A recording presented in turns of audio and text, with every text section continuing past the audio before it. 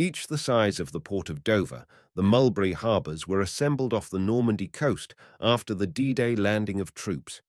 These floating harbours allowed ships to bring food, water, ammunition, and medical supplies to those troops. There were two such harbours, A and B. A, for the American landing at Omaha Beach, was destroyed in storms, while B, for the British and Canadian landing at Gold Beach, was damaged, but was repaired using parts from Harbour A. The British harbour also became known as Port Winston.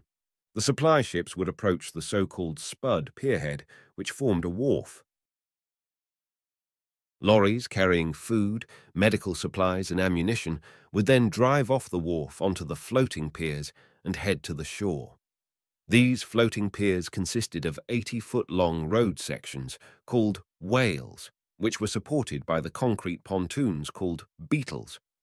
The beetles were built by the Norbury house-building firm Waits Limited at workshops in Mitcham and Balham and sent to Southampton to be assembled.